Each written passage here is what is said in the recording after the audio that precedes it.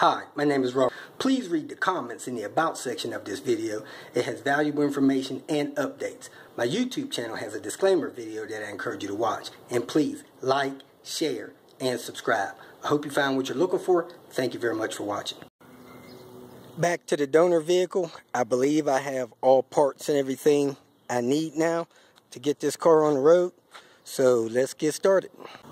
Okay, the first thing up is getting the angle gear in, getting this drivetrain all squared away, including replacing this control arm and stuff. I have this angle gear sleeve that was damaged. Showed you that yesterday. I picked up a new replacement as well from a local parts place. These things are very different on the different vehicles, so you got to make sure you get the right one. Now, there were all-wheel drive Volvos in 97 for 850 cars. The 97s and the early 98s have the same gearbox assembly from what I understand, and probably the same couplings here. Then halfway through 98 they changed and went with one that they used through 99. So that one would be the same. 2000 would be different. 2001 would be different. So you got to make sure you get the right one. And let me show you the new one compared to the old one. These are the teeth and damage to the old one. Of course, the old one had the damage from getting it out of the old gearbox. And the inside of it wasn't too bad with the flat teeth markings in there. Not sure how good you can see it. I can't really see it that good on my phone. This is the inside of the new one. You notice how the teeth are not pointy, but they're flat. You can see that through the other side. And of course, they're not all butchered up. And the surface is smooth. Will keep that seal in and stuff like that. So, this is the new one that's going on. That's the old one that came out. This did not come out of this vehicle. It came out of the vehicle that I donated to my mom. So, just to make a note of that. I'm going to install an angle gear onto this car. I had removed the one that was on here and installed it on another vehicle. Now I have a replacement angle gear, replacement flange, and a few other things that I'm going to do to put this car back together. Now, to install the angle gear, it's just a reverse of removal, other than the fact that you need to torque the angle gear on the vehicle. Now, if it was possible to run the car without an angle gear, I probably would. However, the angle gear holds that sleeve in place, which holds the transmission seal in properly to prevent transmission leaks and transmission problems.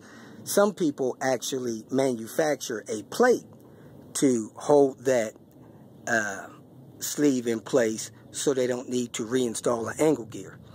I don't have that ability or want to exert that kind of energy.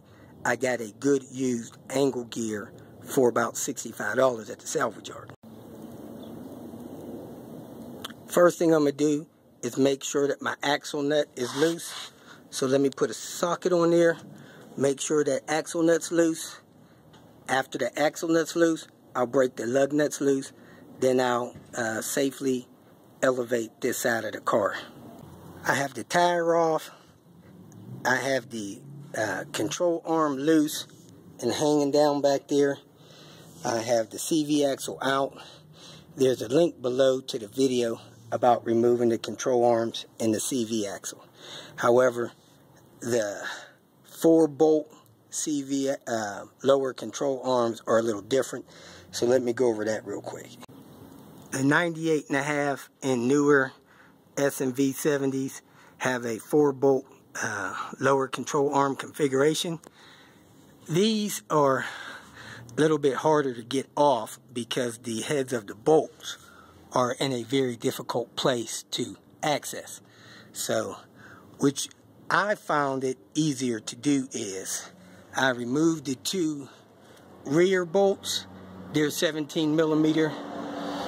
I could take this bolt loose, and then I had to take the one behind it loose, and I went back and forth pulling those bolts loose about 3 turns a piece so I wouldn't get my tool stuck on there. And as I did that, I pulled the control arm away from the A-frame so that the heads of the bolts wouldn't drive towards the oil pan. So I kept pulling the heads of the bolt against the A-frame while I loosened them. Another thing that you could do if you wanted to is take the motor mount loose there, the two 14mm bolts, and then jack the engine up a little bit.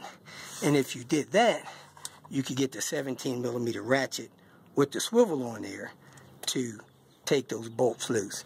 So either way that works for you, that's great. When the angle gear is in place, it's a longer reach to get that CV axle out, so you got to have everything, your suspension out of the way so you can slide that thing out through the angle gear. Now that's the transmission side. You can see the teeth that comes out of the transmission and the seals that's in the transmission and in that shaft. It would do you good to replace those seals while you have the angle gear out. Now, with the angle gear out, I pulled it out earlier. There are 5 bolts that hold the angle gear against the transmission. 1 here, 2, 3, 4, and 5 up top. So if you're pulling the angle gear, make sure you pull those 5 bolts.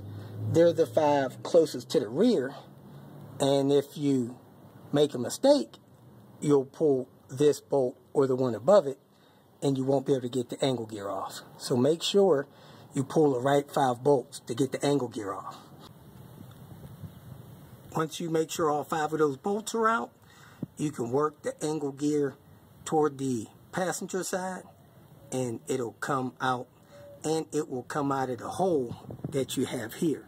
Now there's a damper bushing here, or mount, or whatever you want to call it, but the angle gear can bump against that. And on the 99 car, I had to remove that in order to get the angle gear out.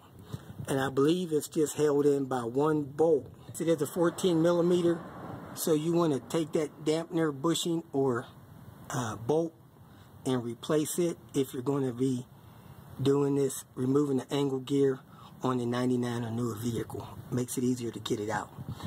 One of the main reasons is on the back of the motor you have the oil cooler, and on the earlier 98s you don't have the oil cooler on the back, but on the 99 and newer you have the oil cooler on the back, and that's in the way a little bit. Going in with the new angle gear, I'm going to clean all this up, and then I'm going to lift the angle gear up and set it in place with the sleeve on it. Now with the 98 car, this one, without the oil cooler back here, I have enough room to put the sleeve on it, then slide the angle gear on it. On the 99 and newer cars, you have to almost have the angle gear in position, then you have to lift the sleeve up and put the sleeve on it, then you plug in the angle gear. You don't have to do that with the 98 cars, but with the 99, you can't put the sleeve on either side until you have it in position. Alright, I got that cleaned up as best I can. You don't want to push any dirt down into there because you don't want any dirt damaging the seal or nothing. And here is the transmission drain bolt caked up with mud and dirt. So I'm going to clean that off so I can service the transmission while I'm down here. So let me go ahead and clean that bolt off, drain the transmission, and put this stuff back together. First drain on the transmission, the fluid looks bad, but to be honest with you, I've seen worse. And there is some buildup on the drain plug, so I'm going to wipe that off and put it back in and fill the transmission up after I get all this angle gear stuff together. Okay, here you get a nice clear view of the lower coolant supply line. You also get a nice view of the turbo drain line that goes from there with 2 Allen screws in it down to your oil pan. As you can see here, somebody didn't understand and they sealed that tube in the oil pan, which I don't have time to deal with right now, or I would. But I'll tell the next owner that if they want, they can dig that out of there and replace the gasket on the bottom of the turbo, which goes right under that connection, and replace the seal, the little rubber gasket that goes on the bottom of the tube. That kit's about $7. Not sure why somebody did that, but they either didn't understand or they were lazy. Now that I have that cleaned off, I'm going to take the inside of the spline that goes on there, put a little anti-seize on the splines, and then I'm going to slide it in place.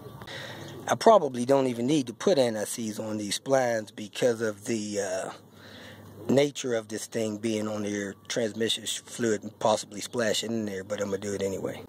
Next, I'm going to lubricate this ridge here with transmission fluid and slide it on the transmission. As I explained before, if this was a 99 or newer vehicle, I wouldn't put this on until after I had the gearbox in place. Here's a replacement angle gear that I picked up.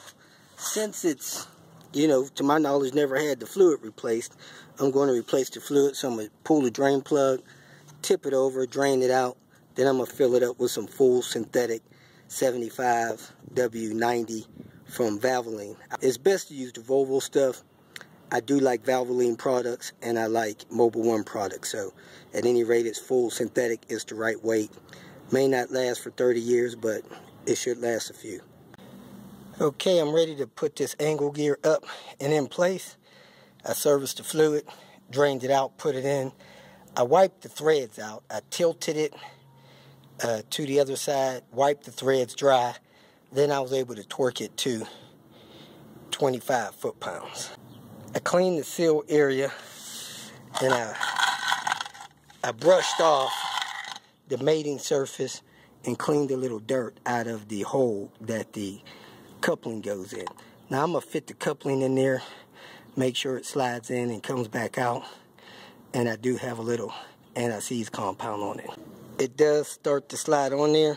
Seems like it's going to be a tight fit, so I'm going to go ahead and wipe this off, put a little transmission fluid on it, and slide it in the transmission set. Okay, it did slide in the transmission pretty easy, and as you can see, it's almost seated in there on the clip ring. So when I put the gearbox on there, I'll slide it in, and then when I draw it down with the bolts, it should slide into the clip ring. So clip ring stops it from going one way or the other too far.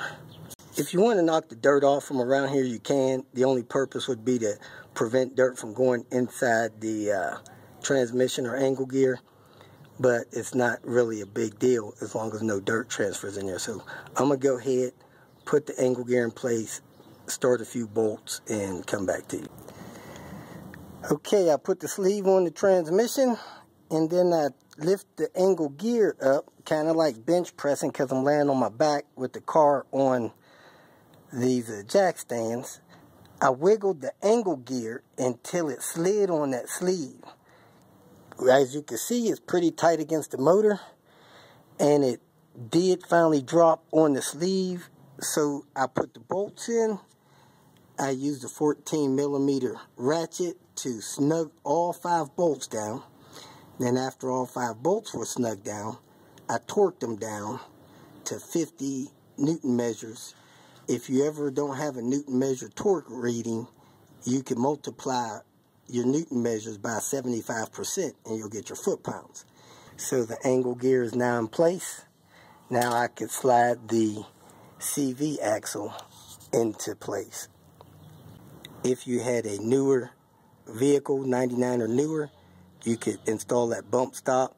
Like I said, it's one 14mm bolt on the very bottom there. I am not going to hook a shaft up to this vehicle. It's going to be front wheel drive only because this vehicle is pretty much in the south. It's going to be Southern Cal car, but if you're going to hook up your shaft, you go ahead and put that in place and bolt it in the front, in the middle, and all the way in the back. I'm going to make sure my shaft that goes into the transmission and through this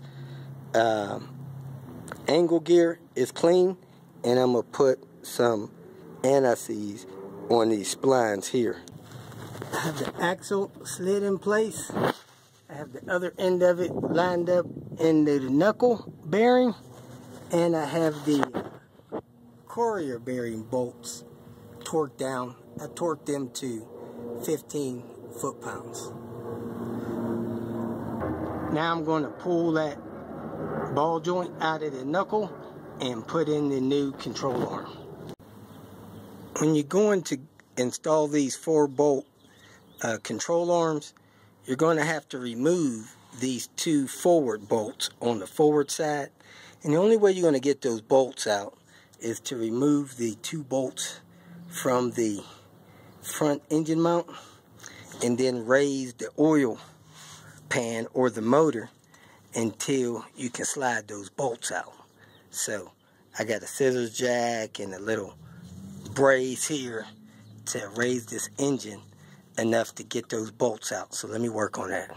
While you have the car engine supported on this jack to get these front 2 bolts in, go ahead and install them. It's kind of rough.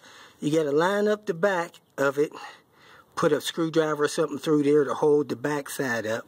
Then you got to get the front lined up, and you need to use a crescent wrench to twist the bracket so that the screws can start catching. I put the back one in first, and then put the front one in, and then torque them down. Now I'm going to get this car off this oil pan. You want to do that as quick as possible. May take you 5-10 minutes. Nonetheless, you don't want the car supported by the oil pan too long.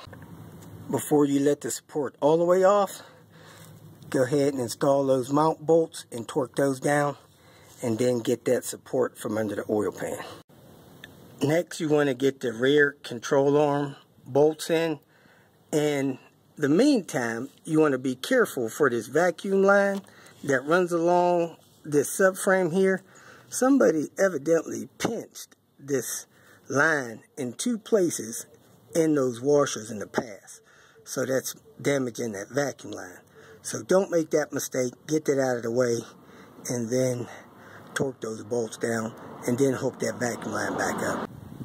I have the new control arm torqued on.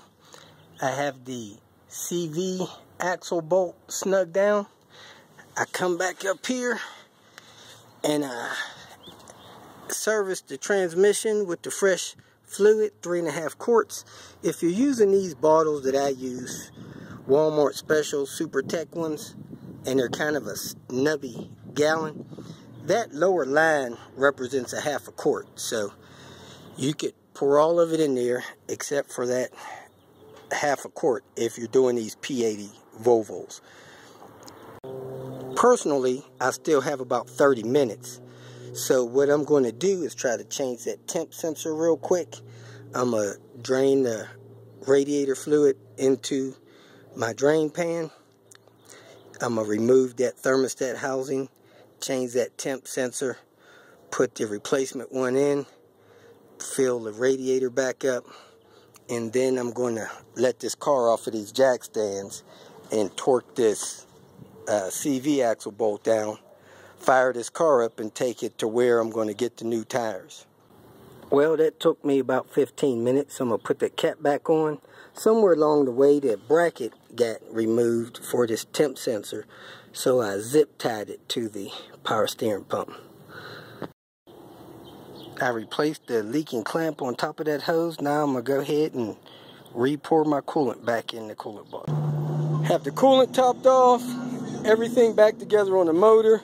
I installed one of these breather tubes, have the car on the ground, got the CV torqued down. I'm ready to go. So I'm going to start the car, drive it around a little bit, and work on getting the tires tomorrow. That's it for today. Car's running real smooth. The RPM's right on. Temp gauge is going up and down. And one thing I did notice, I heard the fan kicked on. I ran back in here and checked it, and it kicked on at 216, went right down and kicked back off at 206. So it did have a bad temp sensor. The replacement temp sensor seems to be working great. Right now it should be kicking on here in a second. It's climbing up to 215, should hit 216 hopefully in a second here. There it is. I heard it kick on. I want to check the voltage. See if it kicks back off at 206.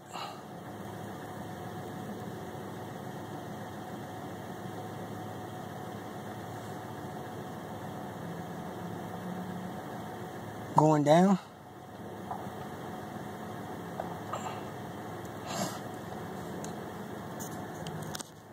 Going down. Going down. Last time it was going up to 235, but I think it was just a bad sensor giving that reading. 207. Fan just kicked off. You see the volt go up a little bit and it's at 206. Alright, let's ride. If you feel that this information was useful, please like it and share it with your social media friends. You can subscribe to my channel so that you will get notifications of future videos that I post. You can follow me on Twitter, and if you need to contact me directly, please visit my website. And if you have any questions, leave them below, and someone or myself will reply to them. Again, thank you very much for watching.